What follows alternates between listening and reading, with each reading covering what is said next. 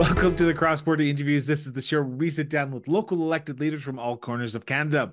Now, today, we are honored to be sitting down and speaking with Charlottetown Mayor Philip Brown.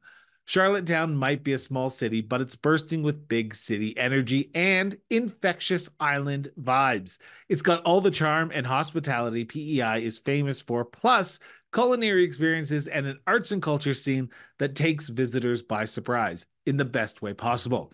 Now, you can soak in the romance and nostalgia of Charlottetown's postcard perfect streetscapes, wander along a boardwalk where lobsters, boats, and sailboats cozy up, stay in the B&B that will give you serious Anne of Green Gable energy. Sounds good? Now it's time to discover Charlottetown. So stay tuned and we'll be right back after a quick message with Cross Border Interviews featuring Mayor Philip Brown. Are you passionate about local governance and municipal issues? Do you believe in the power of community-driven conversations? Then join us at the Cross Border Network, where we bring together voices from across Canada to shine a spotlight on the challenges and the triumphs of our municipalities. But we need your support to keep the conversation going. Visit crossborderinterviews.ca today to show your support by backing the show monthly or making a one-time annual donation. Your contribution will help us grow and expand our reach, bringing important stories to even more listeners across the nation. Together, we can make a difference. Together, we can amplify the voices of local communities. Together, we can shape a brighter future for all. Cross Border Network, where local matters and your support counts. Visit us today at crossborderinterviews.ca. Mayor Brown, thank you so much for doing this. Greatly appreciate it. I want to start by getting to know the man behind the persona a little bit, if you don't mind. And I've got to ask the question I've asked every single municipal leader across Canada who's ever come on the show, so you're no exception. Where did your sense of duty to serve your community come from, Philip? So, Chris, my family is fifth generation residents, Charlottonians. My great grandfather moved here from Ontario back in the late 1800s. He got involved, he got into the horse business. That was his passion. And then he opened a hotel, the Revere Hotel. And his first part of his life living here in Charlottetown, he got established in his business, and then he ran in politics. And he ran for mayor in 1916, and he was elected. So he was a mayor. He was the mayor of Charlottetown from 1916 to 1918, a 3-year term. And during that time, his last year was the breakout of the Spanish influenza. In October of 1918, within several weeks, there were several hundred victims or several hundred cases. By February of 1919, there were about 90 plus deaths and several thousand cases. So the reason I put that in that context, because when I was elected in 2018, 100 years later, within 2 years, we were hit with a world pandemic, COVID-19. So it was like history repeating itself. My grandfather didn't take over the hotel. His brother did, Byron Brown. My grandfather get into the oyster business, which back at that time, it was during Prohibition. So Prohibition was, we were one of the last provinces to end Prohibition. And he had an oyster bar, which meant he served oysters and spirits. Legally or illegally, but it that's how it transpired. And my dad went to war, him and his brother, and when they come back in 1947, because they stayed on after the war during the reconstruction of Europe, they came home because their father had passed. So they get into the oyster business. But it was in 1948, Prohibition ended. So my dad started his own business, transport and boom truck. In Ontario, they refer to them as cherry pickers. Dad was always involved in politics, I think coming from his great grandfather. Um, then he did run as a candidate for the Liberal Party in 1966, wasn't elected. But ever since 1966, our family of 9 kids and a mom and dad, we worked for the great red machine, the Liberal Party. And I get involved with student politics in my 4th year at UPEI, University of Prince Edward Island. I ran for student union president, was elected, and then spent my 1 year. And after that, I went out west, did a couple of years and working in Alberta, then Saskatchewan, and back, studied French at University of Laval and then University of Quebec at Chicoutimi. Spent some time over in Côte d'Ivoire, Ivory Coast as a volunteer, working with Canadian Crossroads International. But during that time, my brother Richard was elected to city council in 1983. And he served on city council for 14 years. And in 1997, he ran as a member of the Liberal Party and was successful. But in 2000, he was defeated. So there was an opportunity for me to run. But just to get back to my history of getting my schooling, I did go back to UPEI, took my BED, my Bachelor of Education, and within 2 years, I get into teaching full time and taught for 30 years. But my second tenure of teaching was at my old elementary school, Prince Street School, where I taught for 20 years. So in 2000, I ran for council. And I ran for city council for Ward 3, and I was successful and was elected. And I guaranteed or promised myself and my wife, and then at that point, my daughter, that I would, and a son, we had a newborn son, that I'd run 2 terms because I believe in term limits. So I was elected in 2000, re-elected in 2003, and then stepped away in 2006. So after about being a year out, I said, I'm getting itchy feet again. I think I might, see what's going on, test the waters. So in 2010, I ran for mayor, and wasn't successful in my first attempt, but it was a learning experience because instead of just covered an electoral district, a ward, we have 10 wards. I had to cover the whole city, learned a little bit how to do that, how to manage my time, where to be, where not to be. So in 2014, I said, well, you know what? Let's try it again. So I put my name on the ballot. Again, I did not get across the finish line first. My opponent, Clifford Lee, who was incumbent, won that was his 4th election. So longest serving mayor of Charlottetown, if I'm not mistaken, correct? He was four terms. He was the longest serving, and great guy. I served 2 terms with him as 1 term as councillor and 1 term while he was mayor. So in 2018, he said, time to leave. So I offered again. And this time there were 5 candidates for mayor, 1 including my sister-in-law. So my sister-in-law, Kim, who also sat in council from 2003 to 2010, she said, I'm going to run for it too. So I said, okay, this is going to be interesting. I was wondering who my wife would vote for, but I think I did get her vote. So I did win. And first term, 2018 to 2022, as I said earlier in the interview, in 2020, we were hit with the pandemic. It changed how we did, we were doing governing at all levels. But it brought this great tool that we're using today, Zoom, Google Meet, Skype. It's transformed how we do business now, not only in government, but in the private sector.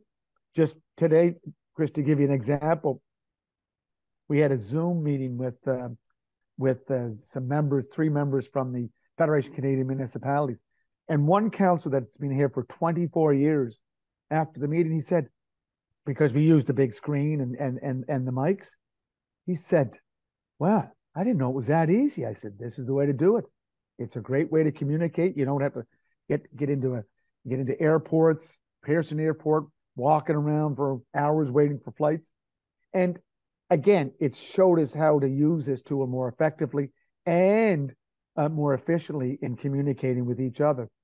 And then another positive from COVID-19 was it really put a standardization on personal hygiene, communal hygiene, because Chris, living in Cote d'Ivoire for 6 months, hygiene in different parts of the world have different applications. And you could see this anywhere you go, especially when you live in a diverse, inclusive, and equitable community that Charlottetown has become, because the whole COVID brought people down here coming from Ontario, from out west, to say, hey, I can work from anywhere. I can work from a yacht in the Caribbean and still get paid. So it really changed how we looked at ourselves. But that whole hygiene factor just took a 180, and I think for the better, for the whole and for the greater community. So here I am in my second term. I was reelected in 2022. There were 3 candidates.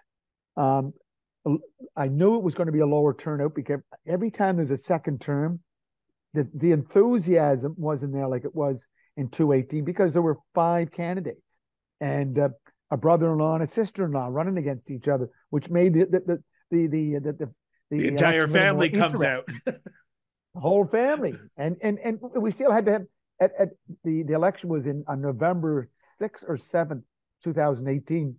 So for the Thanksgiving dinner, of course, I had to have my sister-in-law over because my sister said we have to invite the whole family. So at that meal, we actually shared pumpkins. She took my pumpkin and I took her pumpkin. We got a photo op. So it was a good election. We stayed positive. 2022, I stayed positive, but we worked really hard to get the vote out because I knew, and the election team knew, that was going to be a low turnout. So it was very, very important to get our base out, and we did. And I won. I was successful in all 10 electoral districts, and won with a good majority of the vote. But again, I believe in term limits. I see my second term as not as a lame duck. I see my term as looking at projects that were started in 2022. Now I'm looking at finishing those projects from 2022 to 2026. So it's been a great experience. As people say, are you done? Well, on May 6th, I turned 65. I've retired from teaching. We still have the family business that my father's and my mother started back in 1948. So I do have options. But public service has always been deeply ingrained in our DNA as a family, and same with my mother's family. They were involved. Didn't go to the level of getting elected or putting their name on a ballot, but I've always appreciated that anyone that puts his or her name on a ballot, kudos to them, because it's easier to sit there in a glass tower and throw rocks, or carry that dark cloud around with you. Put your name in the ballot if you want to make a change. What was it for you about the municipal realm that kept you coming back? Because you run in 2001, you reelected in 2003, you run again in 2010, 2014, elected in 2018 and 2022. And you could have chosen many different paths. From your introduction there, it sounds like you could have chosen the federal path, you could have chosen the provincial path, but at the end of the day, you chose municipal. And at the end, this is what the show's about, is about why people get involved in the municipal realm, because I truly believe it's the most important, but it's the one that most people are tuning out of and saying, it's as long as my gas is turned on, my water's turned on in the morning and my garbage is picked up, I don't care what's happening at City Hall. For you, though, it sounds like that's different. While your backstory is there, you could have chosen that provincial route. What was it for you municipally that said, okay, Philip's best chance to serve his community is at the council table? So this is where the rubber hits the road at this level, because I was over to Halifax just a few weeks ago, and Mike Savage, who, as you know, is the mayor of Halifax, this is his third term he's leaving. He was also a federal MP, and he was at a smart talk conference about using technology fiber network, Wi-Fi, all those communication systems to make cities, municipalities stronger, more effective, more efficient. And he said, I'm leaving. I will not be reoffering, but at this level, this is where it all happens. He said, in a party system, you have to go with the party, and the party doesn't. You may not always agree with the party, but party loyalty matters. At the municipal level, we're like Halifax. We don't have a party system. So when I sit around this table in this chamber, Chris, I'm in the chamber right now. There are 10 parties. There are 10 councillors representing 10 distinct, very interactive, very concerned electoral districts or wards that care about their community.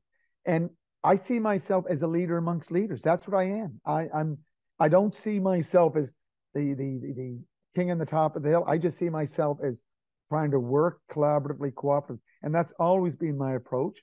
And I think this is the best level to work at.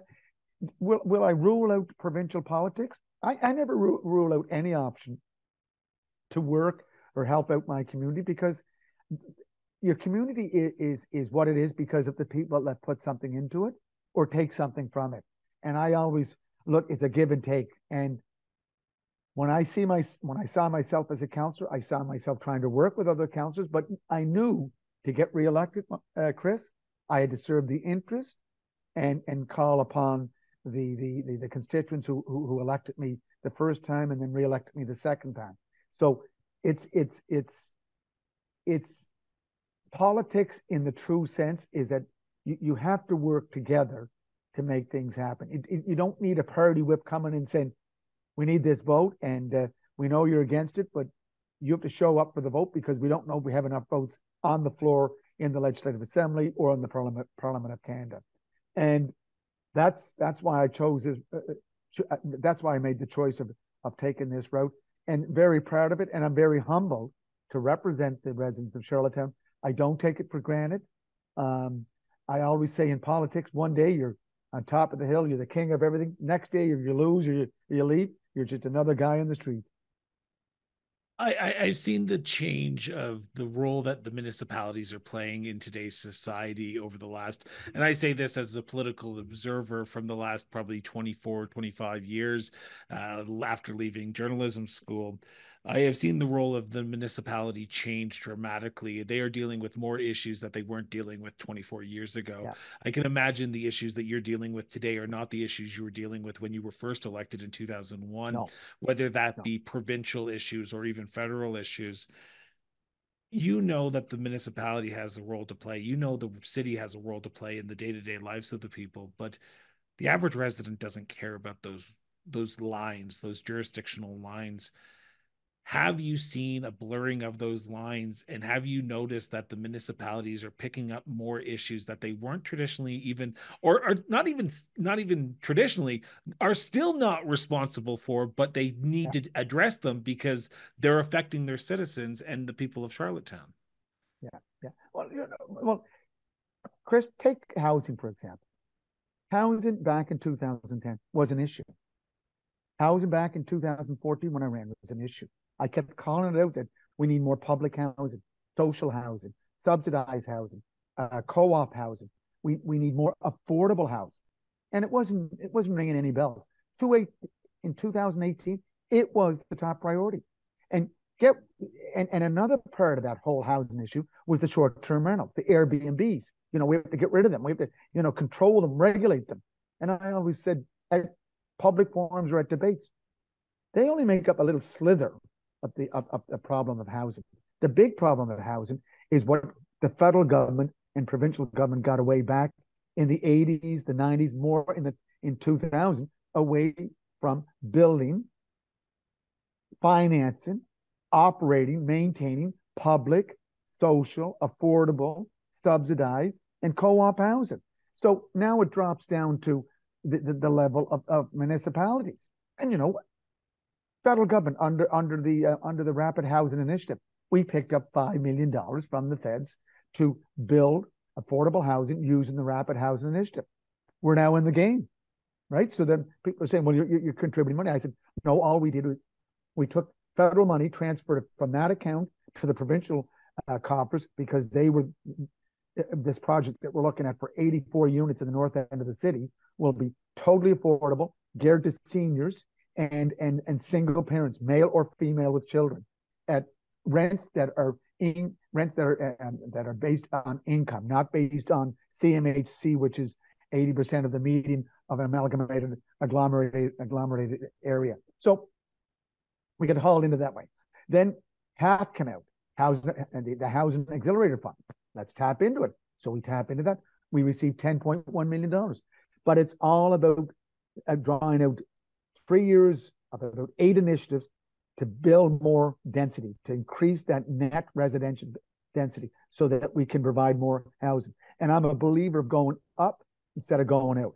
We're known as the 1 million acre farm here in Prince Edward Island. Since last year, we're down to about 553,000 acres because of development and because of erosion. So we keep building subdivisions that keep going out to the rural, unincorporated areas. We're going to lose more and more farmland. That's why it's very important to go up. So, but if I can just finish, Chris. Yeah. So the housing issue was always the top priority for me. It is still a priority for me. We've created an affordable housing advisory committee. We have an affordable housing tax incentive. We have changed our zoning and development bylaws and the official plan, which is a overall governing structure for development in the city, to allow for more bonus points, more variances if a developer or an NGO or a level of government builds affordable social, public, and co-op housing. Okay, so there's like 3 different questions I want to ask out of that statement that you just said there, but I want to start with this one because I think this is the most important one. Charlottetown is a historic community in Canada. It is truly the birthplace of our confederation. It is the birthplace of who we are as Canada today. You go to Charlottetown, I've been there a few times, and you walk down Main Street, you are transported back to an age where you just can't imagine. Now, I agree. Sprawl is happening, but we also need infill as well to go up. And I agree with that wholeheartedly.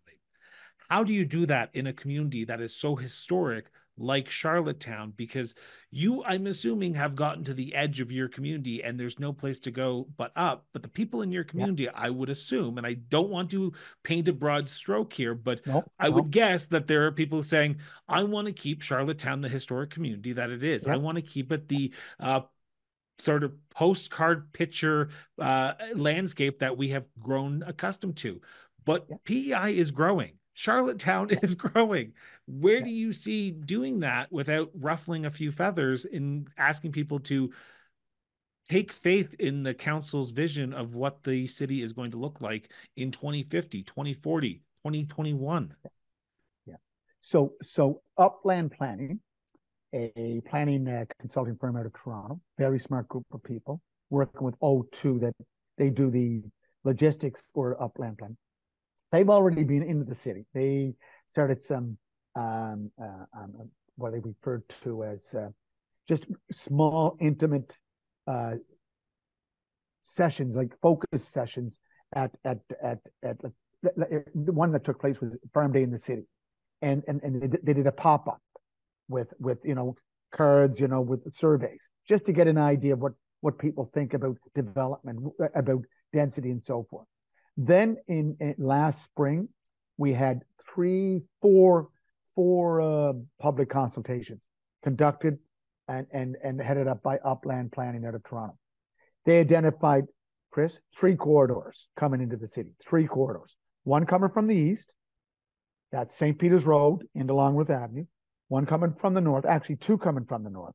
One due north, Malpeque Road coming into University Avenue, right down to Great George Street, which takes you into historic Charlottetown. And the other would be on the northwest, would be Lower Malpeque Road into North River Road. That would take you down to Victoria Park. They said these are areas where you can develop density with infill projects. And it's called gentle infill. So where you already have 3-4 story apartments in these corridors, You can go up to 6. You can go up to 8. So that's where you get your density. Then we have areas that are wide open in the north end, both the northeast and the northwest, and due west and due east, that have lots of land that can build lots of density. Not single family, not duplexes, but they can go with 6 stories, 8 stories. And again, the contours of Charlottetown, it's up and down. So if you I can give you an example. Like you hit a not a panic button for me, but really a talking point that I can talk a lot about. No, Just it's in the last. so before you answer, because the reason I asked you, I'm happy you talked about housing, is because it's an issue that I want to talk about in a few seconds here, which is with housing comes infrastructure. That's Infrastructure right. is needed, and municipalities are on the hook for the aging infrastructure. And I just recently read an article with you doing an interview with CBC with the mayor of Stratford, and you said, and I'm quoting and I'm paraphrasing a little bit here, and Yeah. I'm going to let you get back to your statement. But you said it kind of hurts you when you have to dig up roads because you're not sure what you're going to What find. we're going to get. Oh yeah. Ex- Yeah. exactly. Well, So good. especially so just this project that I'm going to talk about is the Cassidy Group. And Mike Cassidy is owner operator T3, which is our transit system, which, by the way, Chris, is a triple P. It's a private public partnership transit that works very well, that kept us going during COVID. A lot of systems that were in Moncton, Halifax shut down because of the staff they had, and just the regulations that were in place for municipal and provincial and federal government staff. So he's got a dream to look at constructing an 1,880 unit complex in the north end of the city. And it would be 16 stories, 14 stories, 12 stories. And I admire this guy. I shouldn't be telling his age, but I'm going to tell it anyways. He's 70 years old and he is full of energy and he is so creative. Anyways, he's running into roadblocks within our planning department. And I brought it up yesterday at one of our standing committee meetings for planning, development, and heritage. And I said, let's bring him in. Oh, we can't do that. We can't do that. Why? Well, he's got an application in. I said, oh, he has an application in. Well, he's going to get one in. I said, well, let's bring it in. No, can't do that because that's you're giving an advantage to a developer over another developer. Anyways, I got back to him and I said, Michael, let's just find another way to promote this project. That 1,880 would be mixed use. It would be one bedroom, 2 bedroom, 3 bedroom, and it would have different levels of socioeconomic levels of rent.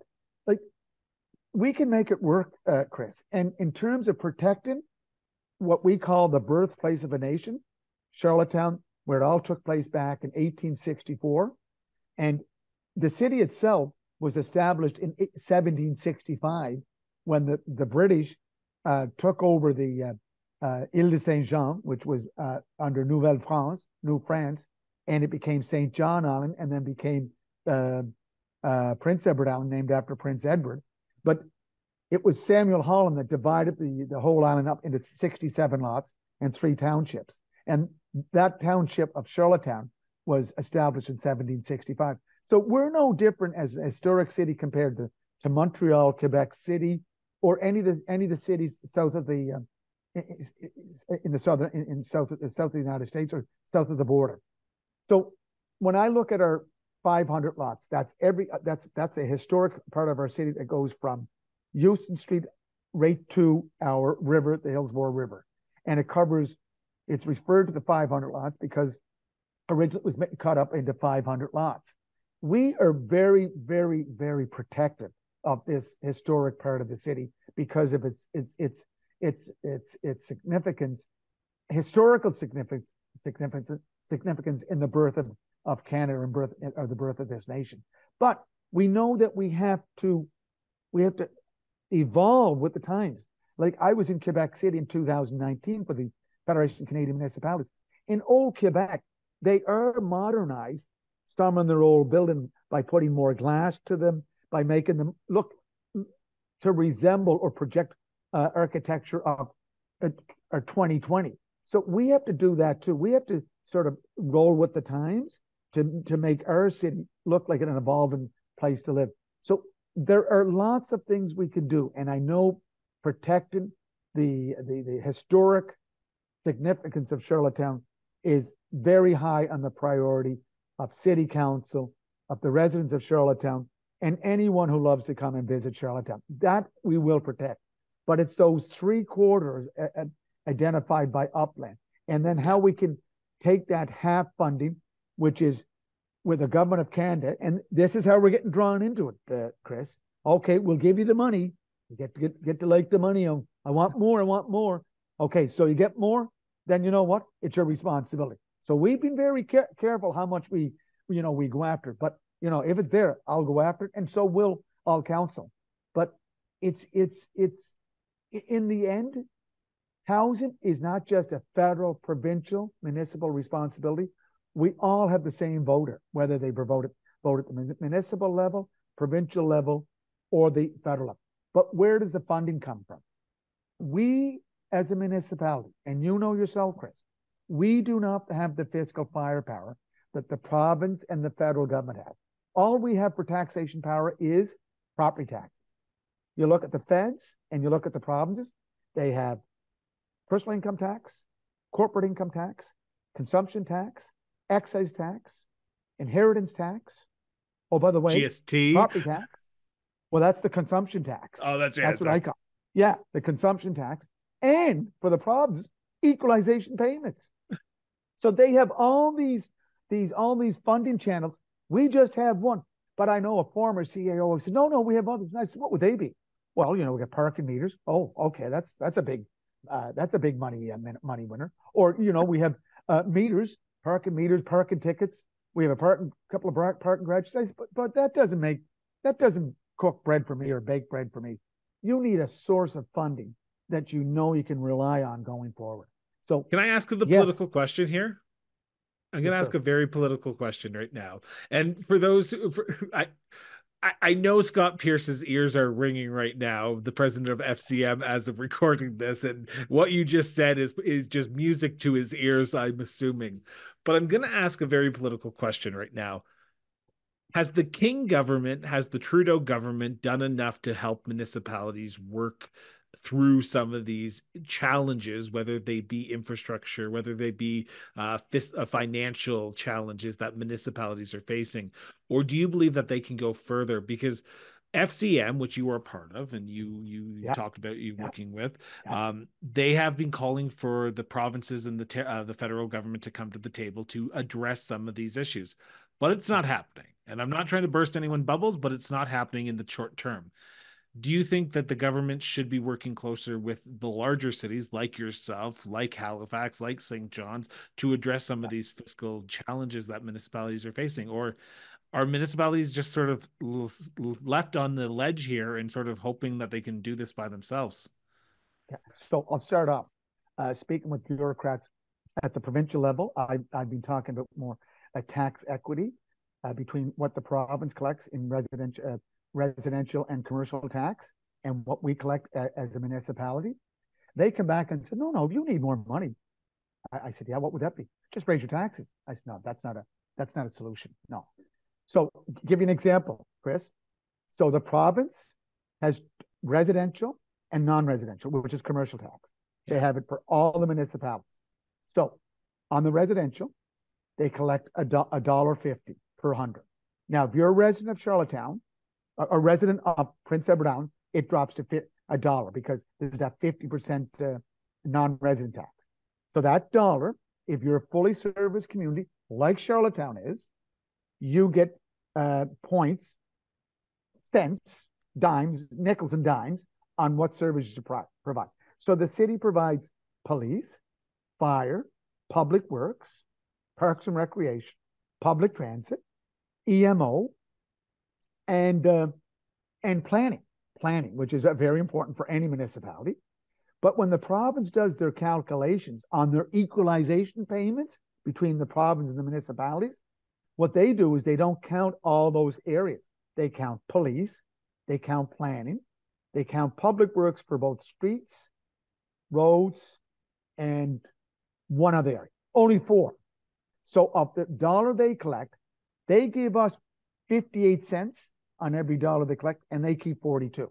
On the commercial side, they collect $1.50 per hundred, and we, the city, collect $1.36, $2.36 on that. On the $1.50 they collect on every commercial tax, they keep the whole $1.50. So what we're saying, give us a better share of the tax collector. And that gives us more stable funding going into the future. That's where we need to get to, because you know yourself, Chris, municipalities are creatures of provincial legislation. We're incorporated bodies. We're no different than E.B. Brown's Transport and Crane Service Incorporated. We're an incorporated body. So as an incorporated body, we are the creatures of provincial legislation. As for the federal government, they're given, look, during COVID, I can say one thing about Trudeau. He gave 2 bump ups on the gas tax transfer, which is now the Canadian Community Building Fund, CCBF. Two double payments. Has it kept up with inflation? No. But the conversation that we had this morning with FCM about the CCBF, I said, I know when this started. It started when Paul Martin was in Hamilton, Ontario. You may remember this. Back in 2003, made the announcement that they were going to go with the gas tax transfer. I think on Monday, Chrétien fired him. But 2005, they brought in the gas tax transfer when Paul Martin was prime minister. And it was based on 5 cents per liter. You remember that? Yeah. So I asked the FCM. I was at that meeting. Okay, so I was at that conference in Hamilton. I arrived a day late. He made the announcement the day before. I had to stay because there were no rooms left in the inns in Hamilton. I had to stay in Burlington, which was great. But anyways, so I said to the 3 FCM, I'm not going to call them operatives, but employees, and I said, what's the percentage now? Oh, I think they take it out of general revenue. I said, come on. What I was asking, that if it was still 5 cents per liter, with gas and the climate, I don't call it the carbon tax, but the climate tax that they keep adding every 6 months, that should be raised up to 7 cents or 8 cents per liter, and then we'll get a better share of the tax collect, which will help us greatly in building our infrastructure, water, wastewater, stormwater management, parks and recreation, roads, streets, active transportation pathways, multi-use paved pathways. You need more stable funding. The Prime Minister just announced yesterday or the day before, he's created this new $6 billion infrastructure fund to create more density. He's going to give $1 billion to municipalities. And the FCM employees said, well, everything hasn't been drawn out yet, Philip. I said, yeah, right here. He says he wants to make sure that every municipality for one property, you get 4 units on it. That's already in half. He wants to cut out the development charges on any development charges over 300,000. That's already checked off. I said, the requirements are there. I said, we just want to make sure we get our share, but it's always, Chris, I'm going to give you a little money now, and next time, if I get a little more money, I'll give you a little more. That doesn't make us work too well. We need more stable funding coming both from the provincial and the federal coffers. That's the only way it's going to work in the long term. Mike Savage made an announcement there when I was in Halifax a couple of weeks ago. BBC reported the morning that he came down to our meeting. 19 municipalities in the UK have gone bankrupt, including Manchester. These are big cities that are going bankrupt. And you know what? Bankruptcy, Chris, is around the corner for all of us as municipal councillors and mayors, because you know what? Our borrowing costs, they've been pretty good for the last 10, 15 years. If that bank rate keeps going up, guess what? Debt servicing keeps going up. Where does debt service take money from? Projects to pave roads, to build active transportation pathways, to build multi-use paved pathways, to enhance our park system, to provide more police officers so we have more boots on the ground, to make sure we have a fire and an EMO in place in case of fire or another Hurricane Fiona. That's where we need the funding, and that's where we need the financial support from both levels of government. Now, I wouldn't be, I need to make sure that people understand this, and I apologize. And I realize we're at the 40-minute mark, and hopefully you have an extra 10 minutes for me here. Go ahead. But I just want to make sure people realize, and I've said this on this time and time again, municipalities cannot run deficits. While what's going on in That's the right. UK is completely is a different, unique beast in itself. In Canada, municipalities cannot run deficits, We but have what a they balanced can do, budget. they can run deficits in the regards of the issues, the infrastructure challenges, the social deficits, the housing deficits. And that is a bigger concern, I believe, and I would say from this conversation Yeah, so far, yeah, you have in the long-term viability of the city of Charlottetown, correct? yeah, yeah, yeah. Yeah. Well, you were talking about social ills in our community. You know yourself, Chris. Yeah. Since COVID, mental health, drug addiction, alcohol abuse. People don't think it's there anymore. It's there. Unemployment, the unhoused, people living rough. It's like when I was growing up, I've said this many times. Can you believe it that we have homeless people sleeping in parks in Charlottetown? Never thought that would happen, but it's happening because I call it that gulf between the haves and the have-nots is so wide, and it's getting wider, and we are going to have these problems. Our police chief, our police forces, their hands are tied when it comes to enforcing the illicit drug trade. And people think illicit drugs is just heroin, mescaline, LSD. No, it's OxyContin. It's Dilaudid. It's fentanyl. These are the drugs that you can buy at the at your pharmacy with a prescription from your doctor. People are watching people on the street taking needles right in the open. Police officers have been told by the federal prosecution office, if it's not a major drug crime, don't come to us. That's what they've said. Like, so their hands are tied, and this is what we're running into. Not just Charlottetown. Go to Halifax. Go to Moncton. Go to Amherst, Nova Scotia. It's the same problem. It's an epidemic everywhere, and we have to get some kind of control of what's going on in our communities. But all levels of government have to be working with the same purpose in mind. People need help. And you know yourself, Chris, over the years, mental health has lagged. My daughter, who is a nurse, she was at the Queen Elizabeth Hospital, and they had to empty out the psychiatric ward because they needed more room for patients because of COVID-19 social distancing. Some of those patients went to the Prince County Hospital up in Summerside, went to our Hillsborough Hospital, which is a mental health facility, but some of them just fell through the cracks. So, like, there's so much going on in our community. People are saying, we have to do something. Yeah, well, we all have to do something.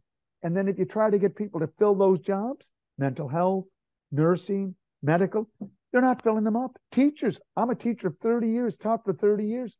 I can get a substitute job just like that, but my tour of duty's done. I'm moving on. And teaching today is not the same as it was when I was teaching the 30 years that I spent in the classroom. So a lot of changes, but the world is resilient. We'll get through it, but it's going to be a lot of tough decisions to make. And I'm so appreciative that our community has become so diversified, so inclusive, and so equitable. Take, for example, the University of Prince Edward Island. 5,800 students are at UPEI.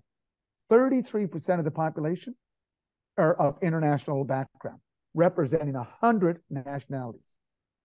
That's what diversity is. That's showing that people can be tolerant of each other. It shouldn't matter the color of your skin, your religious background, your ethnic background, your language. That should not be part of you being of any of us being a social being. We all are part of the same rule. So do we have a lot to do? Yeah, we do. Give And me I a glimmer think of hope, though. Give me a glimmer of uh, hope that there, Charlottetown is setting up itself today for the future, because the challenges aren't going to go away tomorrow morning. Like the yeah, moment we wake up tomorrow morning, you're going to still have to deal with. And I'm assuming the same challenges are going to persist in 3 months' time or when you meet in yeah, Calgary for the upcoming FCM conference. yeah. Give me a glimmer of hope that you're setting yourself up for a right path here, because I don't want people to go away thinking that, oh God, what's going on in Charlottetown is going to be No, horrible no. 10 years from now. Here's the. This is not a glimmer of hope. This is actually happening. If you talk to the on house, what do they need? They need a fixed roof over their head. So when they put their head down in the pillow at night, they're safe and secure. Our council, this city, is committed to building more housing, increasing that residential density. We know we're going to get blowback from people that just lived in a nice, beautiful R1 single family dwelling with a garage, two-car garage. Yes, they'll still exist, but you're going to see mixed housing. We need to do that. We need to be part of finding the solution, and that that pushes us to increase our net our net residential density. We have to do it, and we will do it. And when it comes to policing, we will continue to add more police officers like we did in this budget. 11 police officers will be on the beat. Will be out there working with the community. Police chief and his staff are using mental health techniques instead of using the big stick or the taser gun. They're using ways of bringing down some of the intensity of these confrontations with persons that are suffering from mental health, drug addiction, and drug addiction. Like I've heard many times in this chamber, look, you just have to bottom out. That's all you have to do, and then you're going to get better. No, drug addiction is not that simple. It's look, it's in my family. It's in many families. It it requires a lot of understanding. It requires a lot of love, and it requires a lot of people understanding the situation. It's not just tough love. It means people helping each other. And I think we have that kind of community. And I know we do.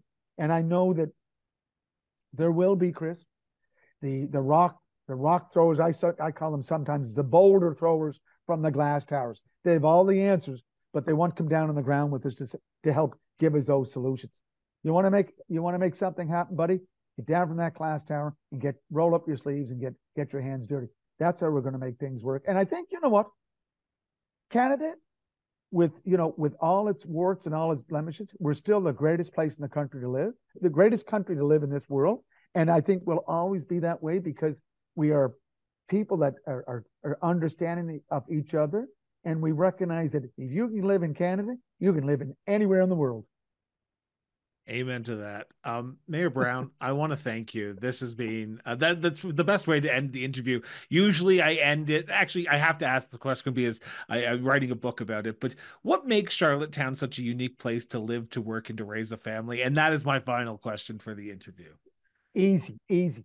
It's small, right? What I call Charlottetown, we're a small city with big city problems, but you can go anywhere. Like my son lives in Toronto. He lives up in Dundas West. It's a nice little neighborhood up there by the beautiful park. It's called Trinity Bellwoods. Do you know the park? Beautiful. Anyways, he lived on Yonge and King when he first arrived there, Chris. It didn't feel homey down there. It was concrete jungle. Now he's living down in Dundas West. It's just when I walk down there, my wife, when we're up a couple of times, you feel like you're in Charlottetown. Streets are small, houses are close together, people are out on the streets, people are out and this is in the summer, not in the winter. And they're out on the streets and the sidewalks, people in the park. That's what Charlottetown. It's a small place, but you still can find your space because you can drive 15 minutes north of Charlottetown. 15 minutes north of Charlottetown, and you'll be on the most beautiful beaches anywhere in the northeastern seaboard. I'll guarantee you that. And if you want to drive an hour west, an hour east, it's the same thing. Charlottetown is not just Charlottetown. Charlottetown is Prince Edward Island. I would agree with that.